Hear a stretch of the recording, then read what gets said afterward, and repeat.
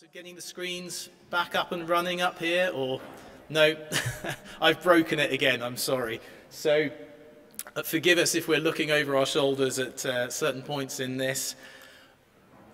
What we've done this afternoon is put together a session on scholarly communication in the Global South. This also ties in with the workshop some of you have been attending. I just wanted to sort of, I guess, give you a couple of thoughts as to why I think, and I think we as an advisory board think this is important. So firstly, what we are seeing in so many aspects of today is a move away from the kind of Europe, North American centric approach to the world. And that's as true in research as in any other aspects. Oh, thank you, Mark. Excellent. Any other aspect of today's world. So we often talk about China, and China's recently overtaken the US as the largest producer of research publications. But actually, if we look beyond China, there's been very much a similar growth story happening in India. So the last couple of years, India has overtaken the UK, Japan, and Germany, and now produces the third largest number of research publications each year. So there's some very significant growth happening in many parts of the world.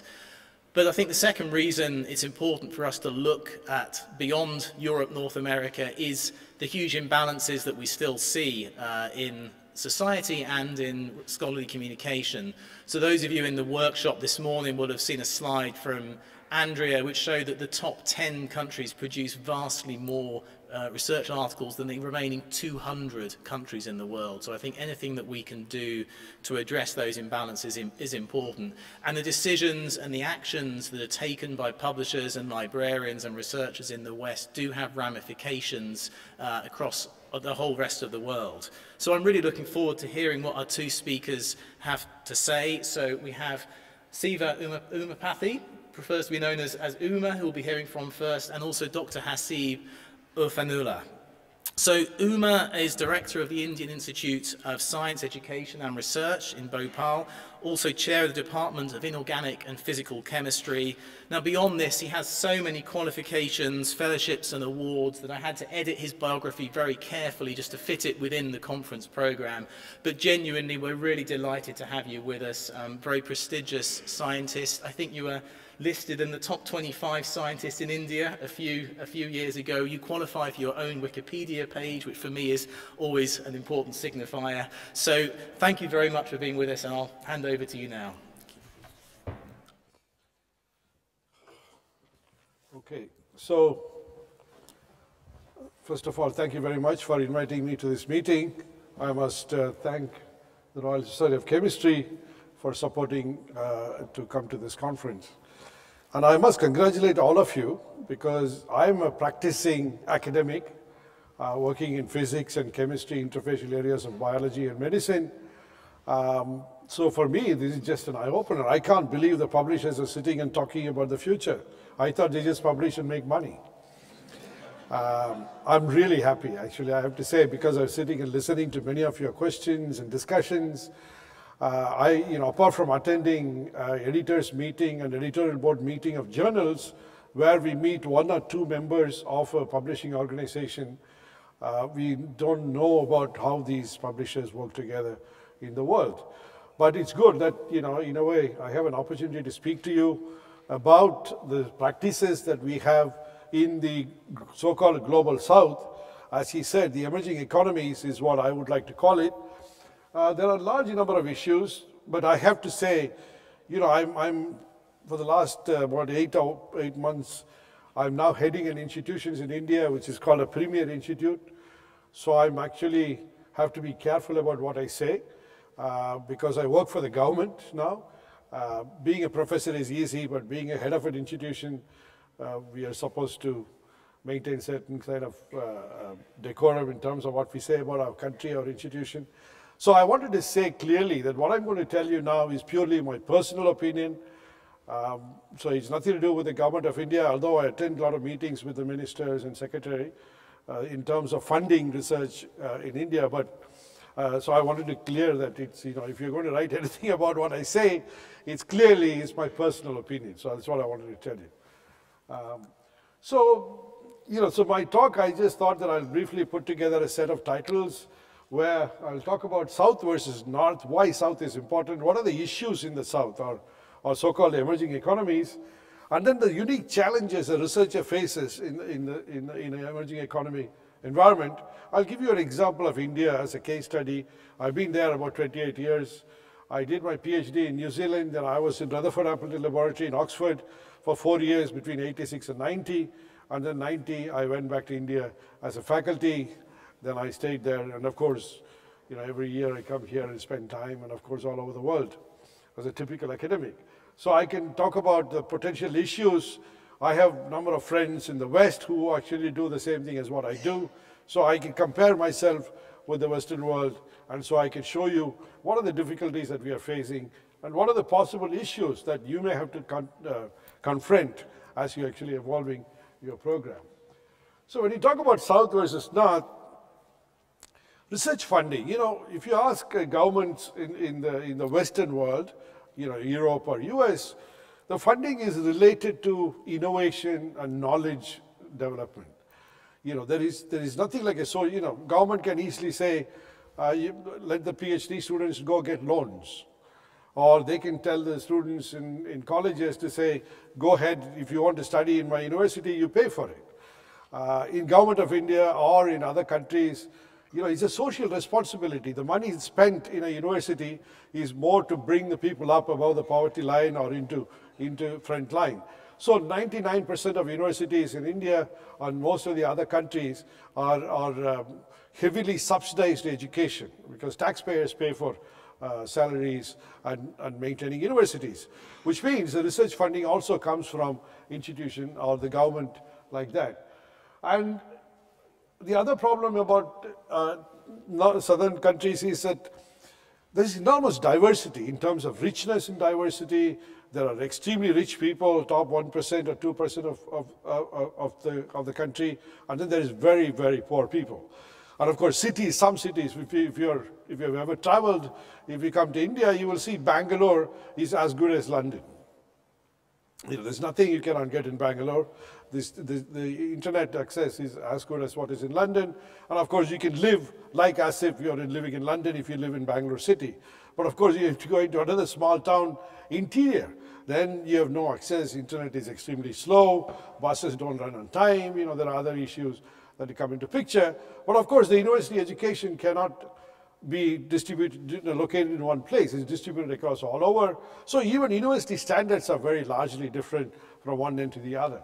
And that's the other problem we have. Now, you know very well that in most places, even in small towns, I can tell you by experience, I go and interview students, school-leaving students to give scholarship. We give about 4,000 scholarship to Indian students when they finish 12th standard. They are all outstanding in the sense that they write an examination, and then out of some 20,000, about 400,000 students write the examination. We select 20,000 out of the examination result. We interview them. After interview, we choose 4,000 students. They are called a KVPY fellowship. Don't worry about what it is. The idea is that these students are interviewed for half an hour to 45 minutes by a group of a mathematics teacher, physics teacher, chemistry teacher, a biology teacher. 4 people sit in a room, interview the candidate right at the forefront of the school final examination. And so these 4,000 students are extremely bright, as good as in Oxford or Stanford or MIT, because I've interacted with these students in all places. So I can tell you they're outstanding. But what is interesting is that some of these students come from villages, small towns. They're very sharp, very intelligent. But of course, they don't, because of financial conditions, because of the environment or the family background, they do not have access to the top institutions in the country. So in terms of merit and quality, sometimes the merit and quality is associated with the access that you have in terms of educational institution and therefore the education itself. Cost of education and research, of course, so if you're, better institutions, of course, the subsidized institutions are there, but the best institutions get a lot of funding. The institution I come from is originally the Indian Institute of Science, which is supposed to be the #1 institute in India for the last 30, 40 years, has continued to be #1. So we get a lot of funding. I mean, I go make presentation to a committee, I get funding, I do my research. But you can't say that for the whole of India, whole of all other institutions. So one has to struggle to get in. I mean, to get into, for a PhD admission, we take, for example, in the chemistry division of Indian Institute of Science, we generally take about 30 students every year. We get 200,000 applications to take these 30 students. So we cut them off and request only about 3,000 students to write the exam. Out of 3,000 students, we actually select 400 students for interview. We interview every student for half an hour to 45 minutes before we admit the student for a PhD in the institution, because the PhD is paid. It's a full scholarship paid institution. So we don't pay that. The government pays it once if they come and join our institution. So that's not easy. So even if you're extremely bright, you may not get the best institution. So there are enormous talent available in this world. And of course, you know, today's world, one thing is happening more faster and more frequently, is the intelligentsia, or the ability to be successful in the world, seem to be not necessarily because of your IQ, not because of the depth in the subject, more because of the amount of information that you have accessible to you.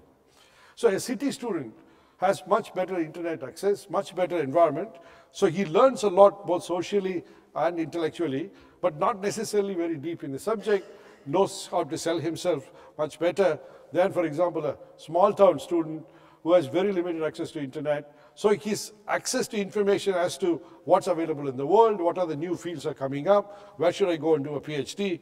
These are all simple information, but it's not available. So therefore, your success, your ambition, and your expectation of your success does not just depend on your talent, but it's also depend on the information that is given to you around you. So what are the challenges? As I said, I think I already mentioned this to you, choice of quality of research, where you go, how much, and limitations in funding. The funding is always subcritical in most of the conditions, you know, because of so much of funding has to be distributed to too many people. Therefore, then they, you know, I was told by the chairman of I have sat on both sides of the committee.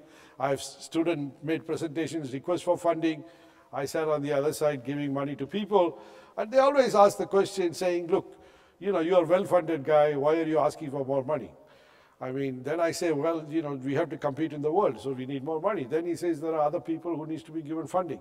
So you must be reasonable, so can you cut down your funding? So we do. I mean, we have to do this. So there is the choice of research topic is not necessarily always because funds are available. It's more on what is it that I can do with the funding that is available, that is given to me. These days, more importantly, for example, people like me are more worried about international recognition.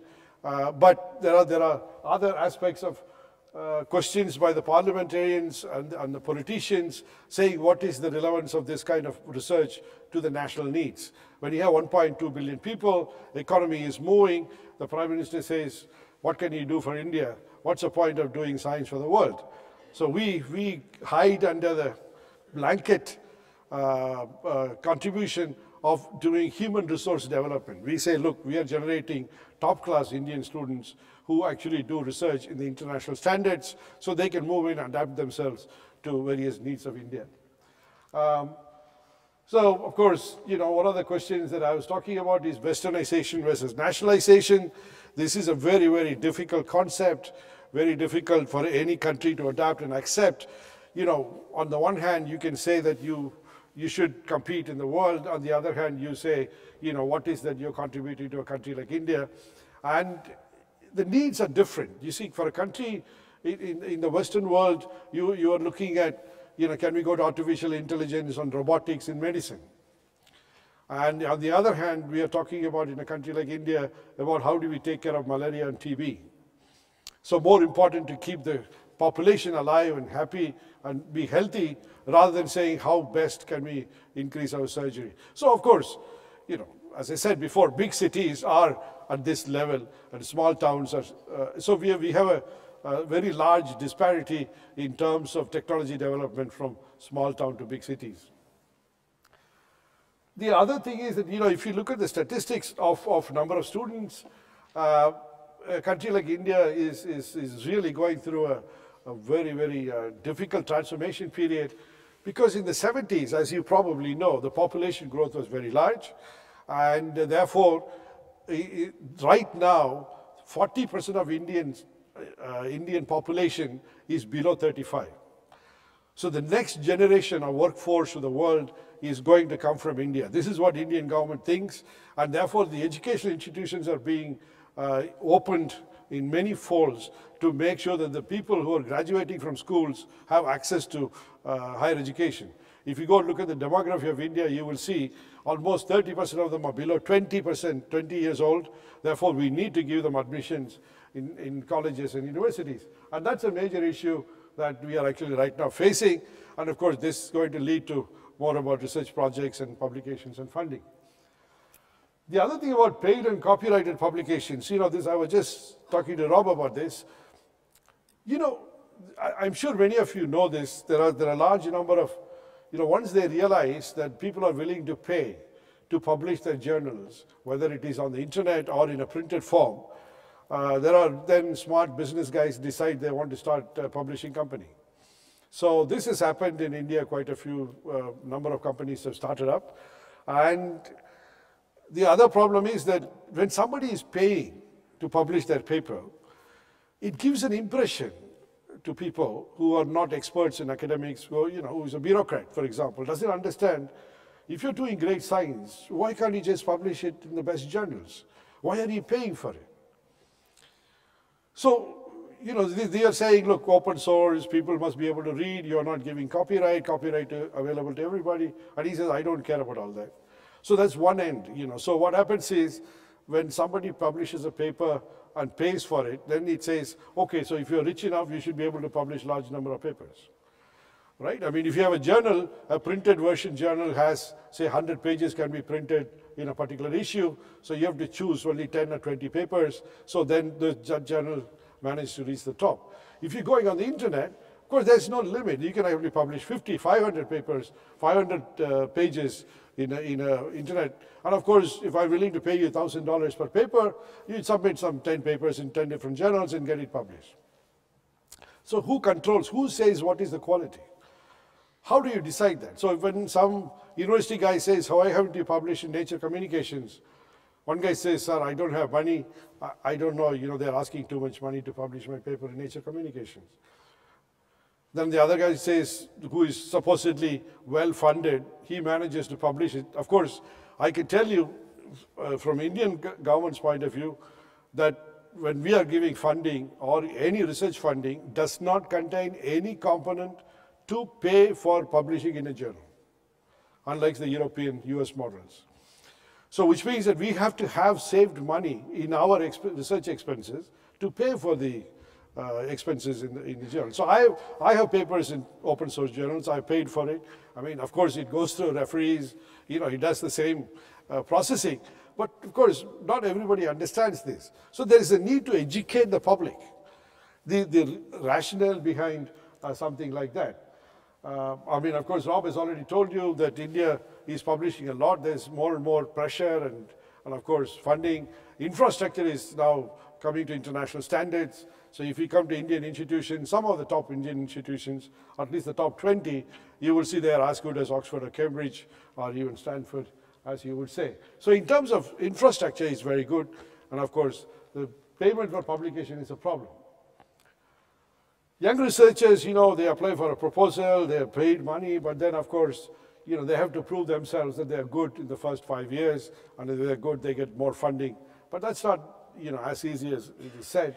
And as I said, the perception of paid publications for a young faculty is not normally appreciated, because people say, look, you can publish in American Society Journal or Physical Society Journal. It doesn't ask you for any money. You can publish in Royal Society journals. So society journals are not charging, which are printed issues. Of course, society journals like Omega and RSC Advances, they are all, for example, are open source journals where you have to pay. But people tend to choose the journals in which they don't have to pay for it. I mean, if they're good, they prefer that. So I don't know where this is heading, but that's the status of situation. As I said, predatory journals, there is a need to monitor them. And, you know, the judgment. So today, if you look at the way the government decides to make, the guys normally who decides how much money is going to be invested in research and development, it's normally a bureaucrat. Bureaucrat who is well educated, who has been trained, but he may not be a scientist, but he could be a commerce expert who is a secretary for finance or something. And he decides how much are we going to now invest this year in R&D. Now, if he doesn't understand, you see, this is something publishers need to be aware and probably communicate with the government, is to what is the status of publishing today in the world? Why open source is coming up? NIH has mandated people to publish in open source, but NIH gives you money to pay for the open source publication. So, but that's not the true in Indian conditions. So that's an issue that you need to look at. For example, I've given RSC and ACS, you know, RSC, Royal Society of Chemistry, and the American Chemical Society have a very strong presence in India. I mean, in the last 3 years, they've opened their offices there. They attend every chemistry meeting in India. They actually participate, invite the students to become member of these societies and offer them scholarship or publishing costs sometimes to people, or they bring special issues. So you have to become creative to deal with countries like India, where we are somewhere in the middle between understanding open source publication versus printed journal publications. And the other thing is about educating evaluators and referees. I don't know, you know, now there was very little discussion today about referees. I can tell you by experience as an editor and also being on the editorial board, you know, it's not easy to get somebody to referee a paper anymore. I mean, you know, you send a paper to somebody, and at least some of the papers takes 6 to 8 referees before it's accepted for being refereed. Most senior guys, I mean, if you have friends who are senior professors, you know, including me, to ask, would you referee a paper? I will avoid it as much as possible, I can tell you. Because we get requests, at least 3 to 4 requests a day to referee a paper. So we choose which papers to referee based on which journal is submitting the paper and who is the editor who is sending the paper. Because I know him personally, therefore, you know, he should not feel offended if I say no to him, because he knows it's my topic of my interest. So like that, refereeing has become a major problem. And so the quality of, therefore what happens is, you're going down the ladder in terms of the expertise that you're using to referee a paper. So sometimes very young faculty who just joined as an assistant professor, most of those people will be happy to referee because they would like to indicate to their organizations that I'm a referee for this particular journal, which adds to the value of their academic performance. But of course, you know, with limited experience of just fresh PhD, doesn't necessarily mean the actually evaluation is always correct. So I don't know whether how many of you know, you can ask your friends. People tend to call the editors and say, who is this guy who refereed this paper? He doesn't seem to have understood. I have done that myself. I have called my friend who's an editor in one of the top journals in the US. I sent him a mail saying, what kind of rubbish refereeing is this? So I would like to speak to you if it is possible. So he says, call me in half an hour in the evening after 7 o'clock Indian time. I called him up and I said, you know, read the sentences. I mean, he's obviously a novice. He's not an expert in the field. He said, how do you know? I said, you read. You can read and figure it out. You can read the comments, right? And then he says, yes, you're right. It's some young man. I said, come on, you know, this is not fair because, you know, at the frontiers of science, then opinions become very important. So you then share with some senior. I told him, can I suggest 2 other names that you could talk to people? Then he said, okay, give me a few names. And, you know, so it is getting very difficult to get. So the quality of journals is going to depend on the quality of refereeing, and you must come up with creative ways to get referees. One way to do it, now that you're going open source, I have a recommendation, is that you tell them if you referee 10 papers, I'll give you 50% discount on your open source expenses. You will get more people refereeing for you. So issues and solutions, for example, funding is subcritical. You know, now I'm an administrator. I look at the funding given to me for the whole institution, including construction of buildings, employing people, maintaining security, maintaining infrastructure, plus I have to pay for the library. So this year, for example, the professors came and said they want to increase the library budget by another 20%. I said no. So I said, I want you to make a presentation to me, say why you want to increase, add these journals to me, based on what papers you publish, how many papers are you citing in these journals. You know, faculties like to have as many journals as possible, but there's only limited budget. So we have to make a choice. And that choice has to be that is acceptable on all sides. So one of the suggestions I had was, just a suggestion, you can decide what you want to do. The cost of these things, of course, you know, there's a cost for you in making these journals and getting these papers published, but you should also look at, like agencies like American Chemical Society or the Royal Society, has subscriptions depending on country's income or GDP. So if somebody in the UK, to become a member of the Royal Society of Chemistry, they may pay 80 pounds or 100 pounds, and we people in India, because although we may not directly benefit with everything that the Royal Society does in this country, there are some activities in India, we pay only 50 pounds. So there is a 50% discount for countries where the total income is not very large. So some format has to come in if these countries have to participate in your system. So with this, I'll probably stop, and if there's any questions, I'll be happy to answer. Thank you.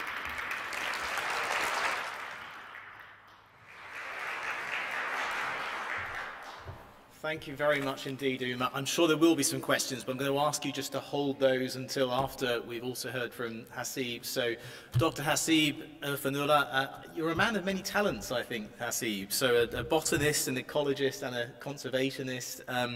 I know when we spoke a couple of months ago, you described yourself as a research communication enthusiast, though, and I think it's in that capacity that you're speaking with us today. So Hasib's had a long involvement in the development of journal publishing in Bangladesh, and I look forward to hearing what you have to share with us. Thank you.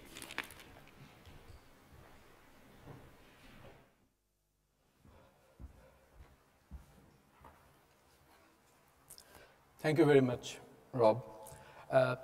It's a really great honor and pleasure to be here. This is for the first time I'm attending this conference, and I thank the organizer as well as the sponsor for making it happen. I will be talking about Bangladesh, the research communication particularly. As Professor Umapathy talked about India, one of the largest country in the global south.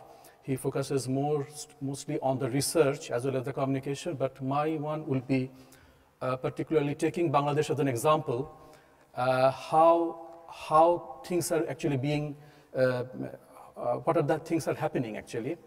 I will be first talking about what are the major developments over the last couple of decades in Bangladesh in terms of scholarly publishing.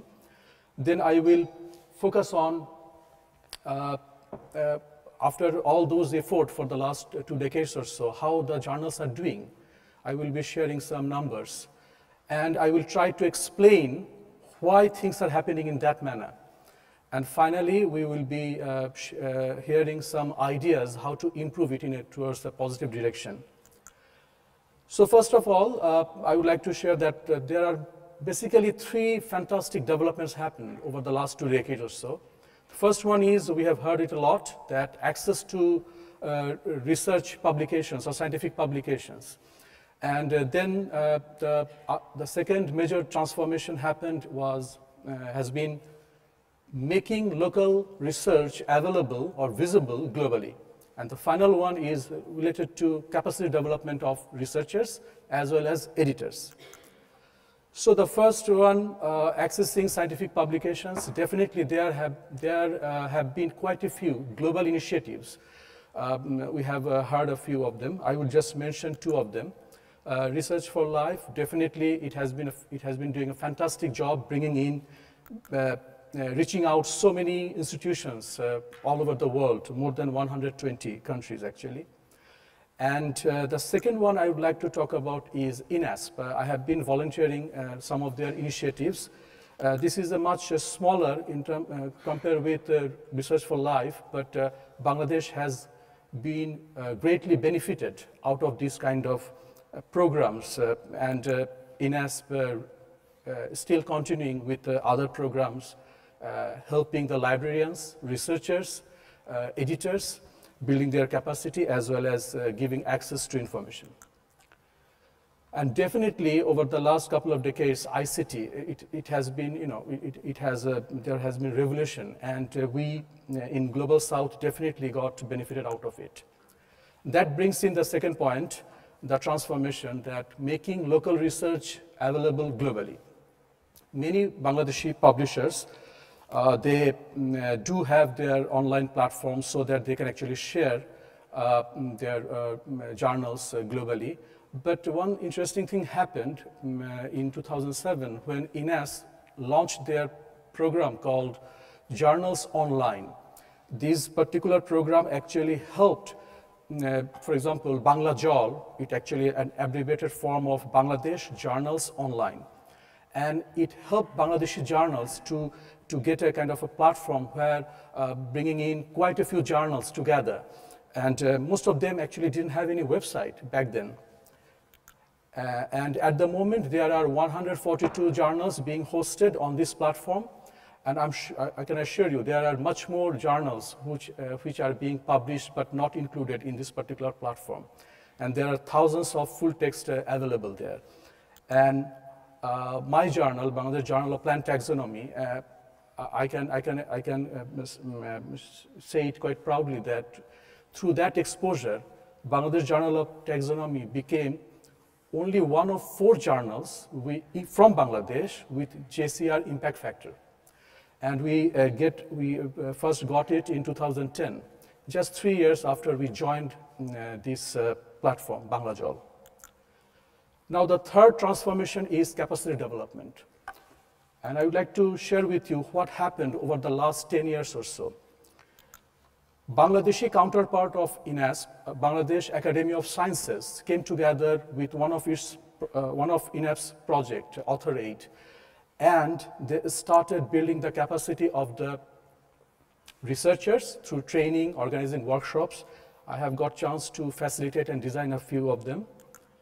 They also focused on editors, improving their understanding. What do we mean by international standard in publishing industry? What do we mean by equitable research system? How to use the online system, because back in last decade, at the end of last decade, it was quite new. So they were trained up. But it is not like that. Those organizations are doing everything on their own. They were also providing grants to other agencies. And gradually, different agencies, different institutions, research organizations, they started using their own money to build the capacity of their researchers, because they felt that it has got something, they need to do it. I would like to talk about a particular project I got involved in. It was funded by USAID. And the idea was, they will be picked, it is called Gobeshona. Gobeshona is the Bangla word for research.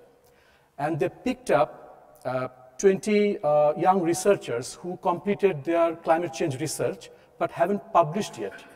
So every year for 3 years, altogether 60 researchers were picked up. They were trained, they were mentored over the year to get their research paper published in a peer-reviewed journal. And I'm quite happy to be part of that venture. Of course, not all the 60 actually got it through, as you understand. 1/3 of them actually could publish in a peer-reviewed journal. And the final interesting things happening, NGOs, they are also coming in, like Oxfam, like a local Bangladeshi NGO, CCDB.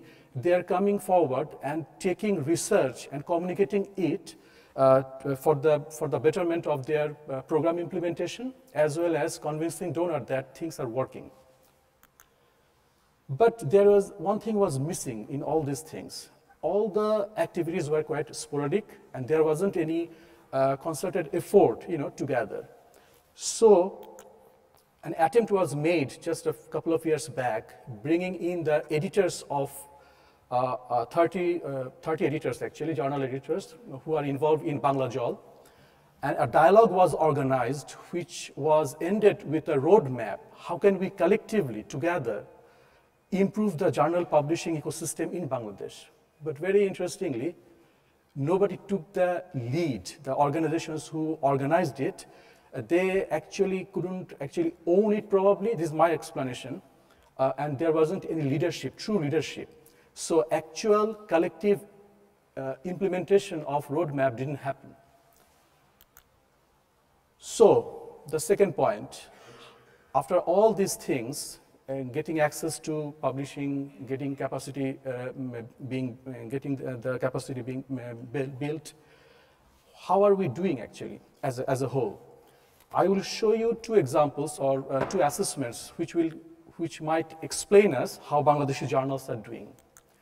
The first one is there is a database called JPPS, Journal Publishing Practices and Standard. It was launched in late 2017.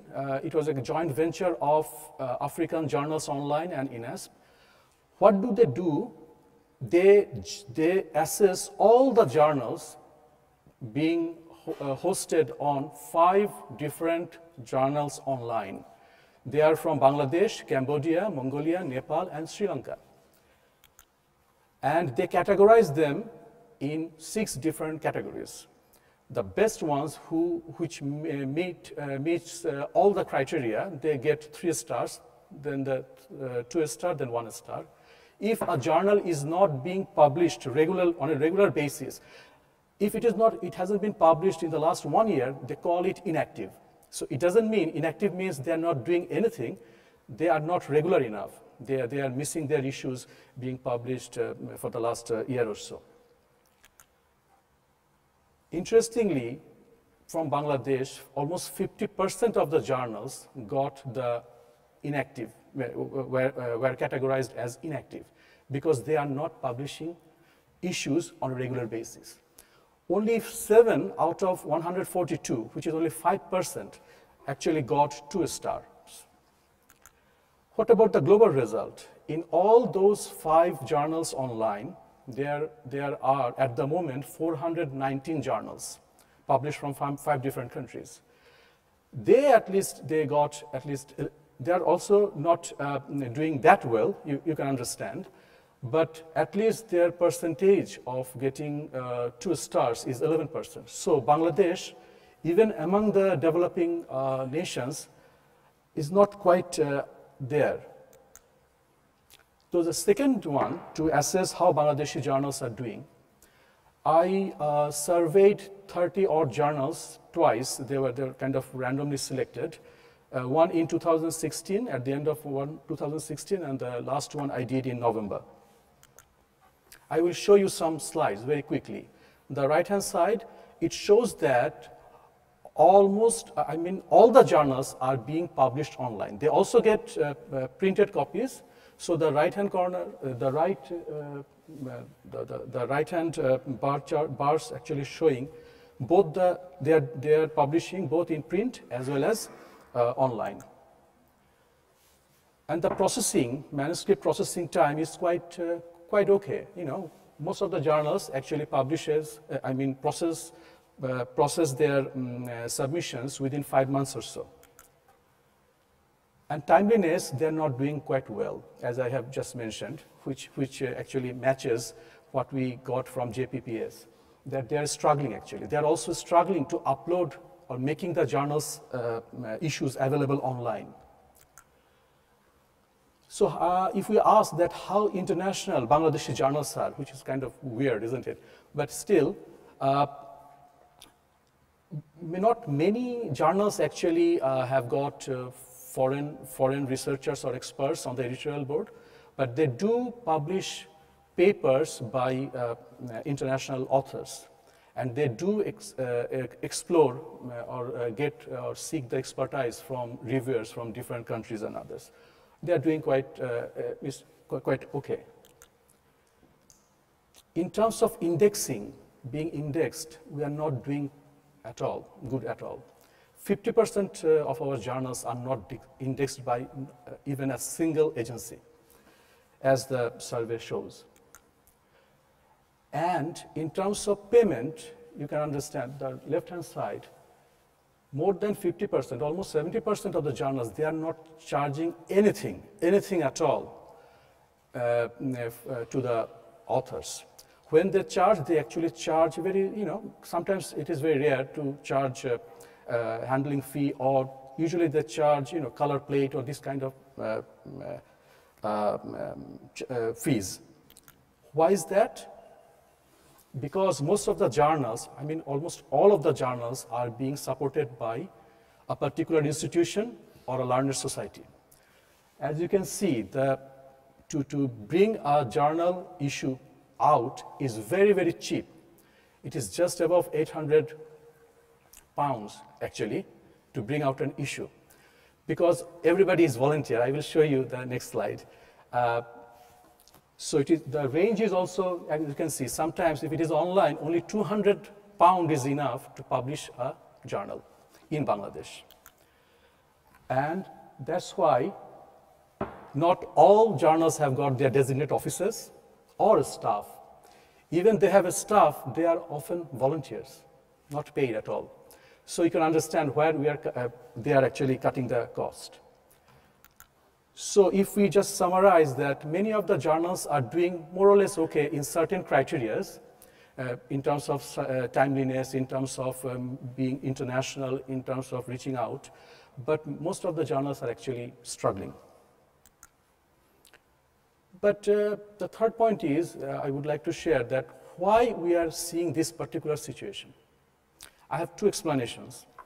The first thing is Bangladeshi journals, although it's a part of the global scholarly publishing ecosystem, but it has kind of it has made out a way how to thrive in a kind of isolation. I'm calling it relative scholarly isolation.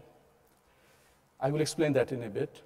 And another thing is this isolation is actually linked with how the scholars as well as their society as a whole perceives research, researcher, and research communication. Let us define isolation in scholarly publishing. What I'm trying to say that in Bangladesh, the journal publishing industry is self-sustaining, both financially and content-wise. As I have shown you that the publishing cost or running cost is very, very low. And it is being covered by even by the government. Government actually pays, if you apply, if you have a journal, you will get some money from the government. So it is enough for them. The second one is content-wise. Whatever the manuscript they are getting locally, it is sufficient to get an issue out. And the situation that has been prevailing now, the researchers, they're okay with it because they're getting their promotion. They are getting increments and other recognition they are actually looking for. As a result, there is no real need or motivation or incentive to improve the journal publishing system in Bangladesh to improve it. Now, regarding perception, not all hardcore research are being receiving due attention by the politicians as well as by the media. Sometimes it happens in agriculture. You know, Bangladesh is an agriculture-based country. Economy is mostly agriculture-based. And sometimes we get enough attention when, if we talk about, say, cutting-edge discovery, like, say, genome sequencing. It happened that certain genome sequencing of certain plants or animal, since it was related to patenting or it was related to kind of national pride, like jute, which is a kind of a very important for us, a particular crop, cash crop. So it received media attention quite a lot. And definitely sometimes the society thinks that researchers are kind of thinkers rather than real change makers. I don't want to say that the politicians are only thinking that, but it is a kind of a general perception. Sometimes the decision-making, development decision-making, we often don't see that hardcore research outputs have got some strong role to play in it, especially in Bangladesh.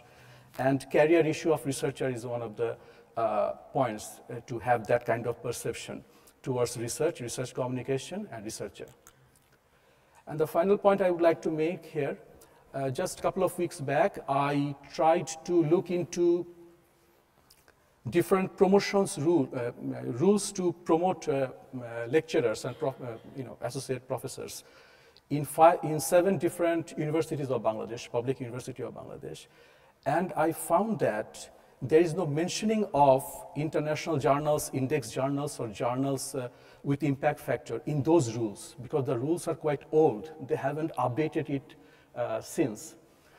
There has been an attempt 1 year back by the UGC, University Grants Commission of Bangladesh, where it's tried to uniform and make the assessment process of promotion kind of an advanced one, but unfortunately it hasn't been implemented yet. It is still in the shelf, or yeah. And I would like, I'm not sure whether I can, it's a kind of a feeling that I have. International mechanisms to ensure journal quality, probably it has got limited scope to break this kind of isolation, kind of self-imposed isolation, I would say. Only 18 journals of Bangladesh are ranked in SJR. 9 journals are included in PubMed, and only 4 journals, as I have mentioned, has got JCR impact factor. So the question is how to improve this situation. Definitely, that kind of isolation is not good for, for the whole country and whole system. I would propose 2 streams of activities. First one is we need to bring all the stakeholders, researchers, editors, policymakers, coordinating agencies together, and they need to talk to each other. It doesn't happen that often in Bangladesh. And that will actually help them in terms of elucidating certain myth, certain misunderstanding. Sometimes they are not quite aware of what is going on, as we have heard in the morning, Plan S, and just before the tea break, how AI can be actually changing the whole scenario. We also need to give them the idea that where Bangladesh is positioned in terms of research globally. That kind of sense of position is quite important. And when you talk, when you have frequently discuss, that can actually help you to develop a shared vision. I used to work for an international organization, environmental organization, and we have seen that transboundary, it's a totally different arena, but transboundary water discussion is quite different, quite sensitive in India, Bangladesh, Nepal, China. But when you bring people together, they continue talking about it, that actually help them to create a common vision. That can be used here. And we can also use reverse psychology, kind of what Bangladesh is missing due to having that kind of isolation, how it is hurting them. You know that IPCC, which is a globally recognized report, which is being, which brings out reports. IPCC is an agency, Intergovernmental Panel on Climate Change. Every 5 years or so, they bring out a report. There was an assessment in 2014 that in that particular report, Bangladeshi, the problem of Bangladesh due to climate change was referred to like anything. 70% of the research work was done by foreigners. That fact actually instigated to have that project I mentioned, Gobeshona, in 2015. So that kind of, we can always convince the researcher and policymakers that what we are missing out due to having that kind of scholarly isolation. The second trend is only dialogue will not work. We have to have some concrete actions. And since the problem is within the country, we have to bring the national system which might actually solve the problem. So to have political backing, we need to think how the government is thinking. For example, we have talked about SDG. Bangladesh government is very serious about achieving the targets of SDG. And it is all the ministries, they are monitoring how they're doing on each of 169 targets. I have been involved with SDG 15. So we can actually link scholarly publishing with government's monitoring system, that might actually help to get the due political background support. We need to have some policy or regulations or guideline. I would like to call it National Science Journal Publishing Rule that can be led by our Science Ministry, Science and Technology, and support from the Education Ministry. That can actually define what kind of journals can be published from Bangladesh. And that could be linked with the promotion rules of the university and research organizations. Otherwise, it will not work. And that can be overseen by a kind of Bangladesh Journal Watch, which can monitor and assess whether the rules are being implemented properly or not. But only governance shouldn't work just to dictate people what to do and what not to do.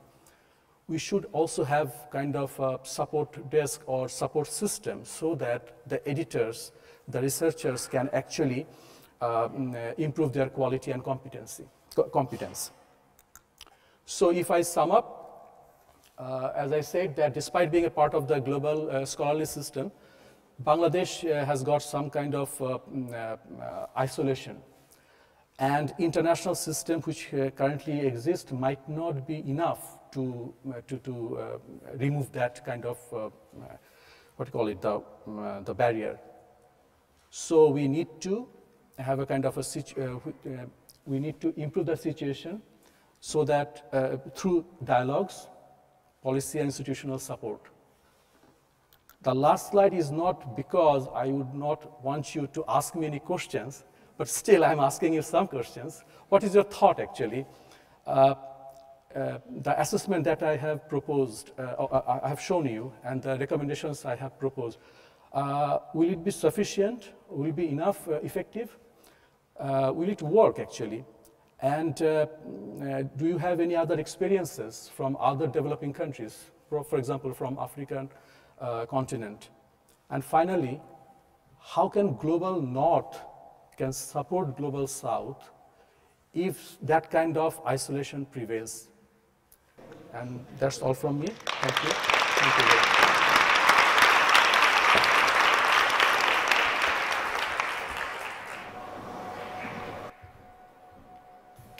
Thanks very much, Hasib. I think that was fascinating, actually, that I was just thinking when you were saying about promotions aren't dependent on journal impact factors and all this, like a promised land, isn't it, for those of us in the West? So we want to open it up for a few questions, so we do have some mics, so do put hands up if you have any questions for our speakers. I'll maybe just kick off by picking up on that. I think in both of your talks there's that sort of challenge of internationalization, but that tension with national interests, and that in some cases becoming more international can be to the detriment of national interests. I just wonder if you could say a little bit more about how you see things progressing in the coming years, and whether you see India, Bangladesh becoming more open, more international, whether you'll see more of a retrenchment into national interests. Yeah, so India, you know, the top institutions, the top 20 institutions, most of the faculty are from all over the world. You know, these are all Indian students. Either they went to the US or came to Europe, did their PhDs, went abroad to somewhere else, and then came back. And that's what I did, you know. I did my PhD and postdoc abroad, and then I went back. So the international quality, international relevant contemporary research will continue. At the same time, you know, the requirement of national related research is continuously being talked about, but it's not luckily being pushed by research agencies, like funding agencies like EPSRC in this country, or NSF in the US, you know. There are other agencies within India which are supposed to work on national relevant projects, like Defense Agency, Space Agency, and there is a Science and Industrial Research Organization which actually does take projects like that. The government of India is now trying to encourage industries to invest money in R&D, but of course, most of these is at the initial stages. They don't invest large amount of money. They look at short-term gains rather than long-term. So things are very slow, although it's a good cliche that must have a national development agenda. But most of it at the top levels are still very world-centric. It's not national-centric. Hasib, anything you'd add? In Bangladesh, it is not like that from my presentation. It is not like that we don't have world-class research going on. I'm talking about those are not being published in Bangladeshi journals. I have asked my friends, what do you do? Don't you publish, your interesting work in international journals? Yes, they say that it depends upon the quality of research, because sometimes they are so much bogged down in administrative work at the university plus teaching, but they can't actually give enough time to do research in their own lab. So then they prefer to work with the international counterparts. So that collaboration gives out definitely high quality research, and those are being published in international journals, while the not so good ones are being submitted for quick publication. Publication. So same person is creating or continuing or maintaining the gap. We are trying to minimize the gap, but this is going on. But I think in Bangladesh, since Bangladesh is still a least developed country, but it is trying hard to become the middle income country, and investment in research is increasing, I think that there will be more and more change scenario that I have just shown you. I'm quite positive about it. Yeah. Okay, thank you. Any questions from the floor? Can you give your name and affiliation? I'm Danny Kingsley from Cambridge. Thank you to both of you for a very, very interesting talk. I'm just interested in the question about isolation of Bangladeshi research publication. What about the readership? What are people reading in Bangladesh? Is it just Bangladeshi publications, or are they reading internationally? Oh, definitely they are reading both Bangladeshi and international. As I have shown you that access to international journals have increased immensely through Research for Life and other agencies and other platforms. But the problem is our journals' quality and bringing the standards up. That's the biggest challenge. Accessing is no longer a challenge, I would say, given those projects through international initiatives. There's a hand there at the back. Mark? Thank you. Mark Carden from Mosaic Executive Search, also amateur conference operator. I wanted to ask a kind of naive question. I guess there are no dumb questions. Can I ask about language a little bit? Is this all English language publishing, or is it some of it in Hindi and Bengali? Is all of it in Hindi and Bengali? I don't know what the landscape is. In case of Bangladesh, all the journals are English journals, because I have shown the 142 journals. Those are science journals, basically. There are, from humanities sector, there are journals in Bangla, but their number is quite limited compared with science journals. Science journals, all are in English. Yeah, same in India, actually. They're all English journals, yeah, all in English. Yeah. The question from Andrew. Thank you, and thank you very much for two great presentations. It's Andrea Powell from Research for Life. We heard this morning from Mark Schiltz that the Indian government was one of the governments that has announced its support for Plan S. But Uma, you were talking about the fact that the Indian government doesn't provide funds for payment of APCs and other publication charges. Do you see signs of that changing, or do you think they're kind of claiming support for Plan S but not actually necessarily going to put the money behind it? It's very difficult. You see, I think that there are certain NGOs in India are pushing the government very hard to go for open source. They're saying that they've told me personally, I know the guy who's pushing this in India. He has told me that, look, I try to argue with him, saying that, look, it's not realistic for Indian scientists to go open source all the time. It's just, I'll tell you the reasons. I was saying that, you know, I can afford to do it because I have enough grants, but not everyone. But so his argument is your funding and your salary comes from the taxpayers. So whatever you generate must be public domain. So you can't ask a normal person on the street to subscribe to a journal to read your paper or the work that is done by taxpayers. So fair enough argument. Now, if you look at consumable cost, you know, I don't know whether you're familiar with funding patterns in the world. So when I apply for a project to either EPSRC or to Indian agency, we ask for, in the grant subsections, we ask equipment grant and consumable grants or contingencies grant, and then manpower. Indian government, right, invariably, most projects, the consumable contingencies do not exceed $10,000. But in Indian rupees, it's quite a lot. That's about 300,000 rupees. And sometimes you can get maybe 500,000 rupees. You know, if I have to publish a paper in Nature Communication, right, it's $800.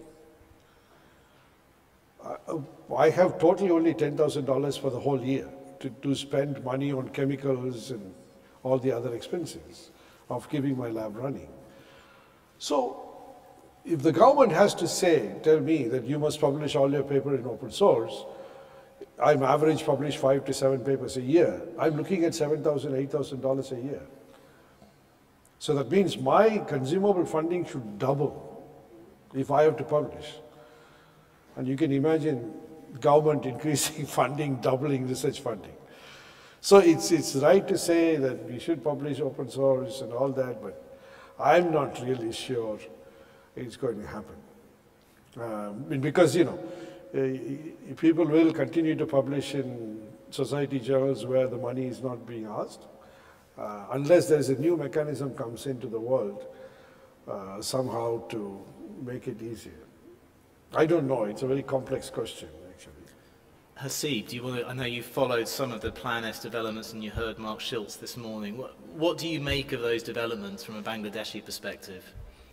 There are certain agencies, I mean research organizations actually, who do go for open source, open access journals, but mostly they are not, unless they have international collaboration. That there is a specific money to make your publications available. Interesting enough, in Bangladesh, we have been doing agricultural research. We have been doing fantastic actually in agricultural research. But I have recently learned that to get your research out in the field, for example, we have 170 million people. To feed them, you have to increase the production. So you do it through research. But you don't need to have fantastic publication to make your research out in the field. You can just go through the seed approval committee. They will approve it, and your research will be available, and people will be getting benefit. So it has got nothing to do with research communication. So we are getting benefit out of research, but without going through the high quality international open access publication. So this is the real need, and this is another need for your personal growth and the growth to the scholarly world.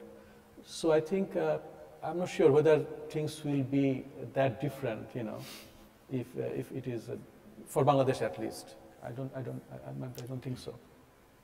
Thank you. Maybe time for one final question if we have any takers. Oh, I think you just got there first, Martin.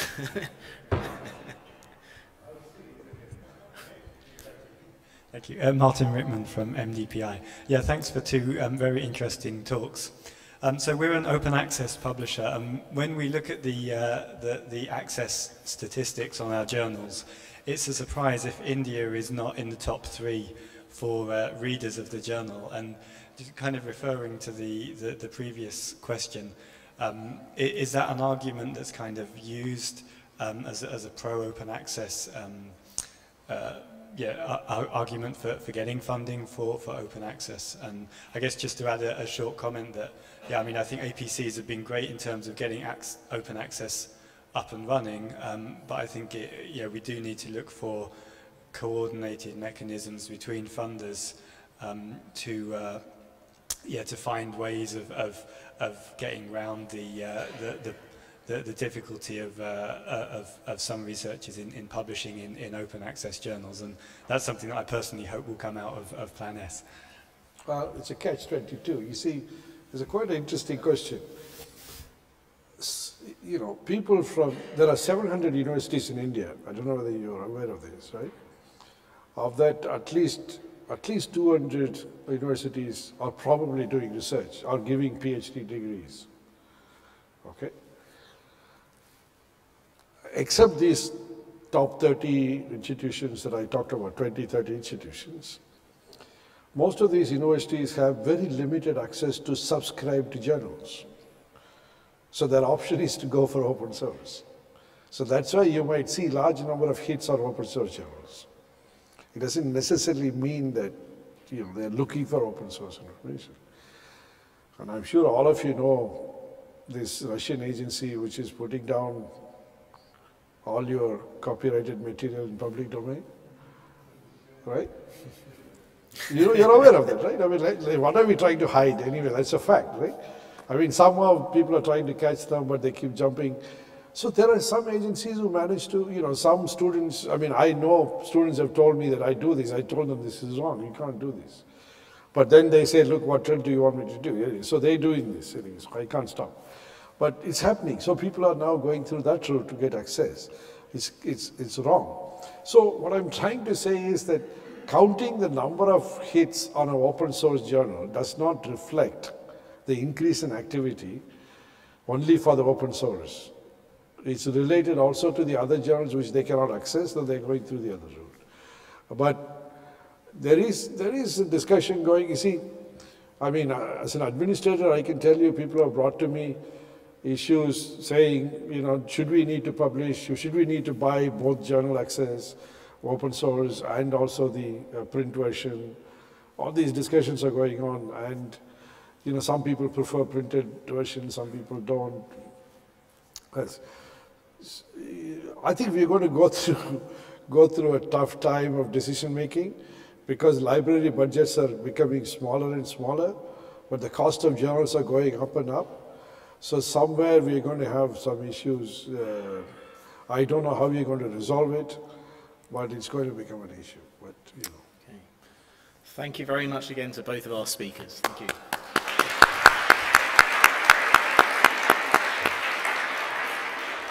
So it is very shortly time to go to the second workshop meeting back in the same rooms as before. Just a couple of housekeeping points. Firstly, do make sure you hang on to your badges if you come back tomorrow. Don't forget about the feedback surveys. We really want to hear what you think of each of the sessions and the conference as a whole. And finally, thank you to Copyright Clearance Centre. They're the sponsor for the evening reception. So it's workshops now till 5:30, and then it's the reception at 5:30 in the snow room, which is back where coffee was and lunch was served earlier. Thank you very much.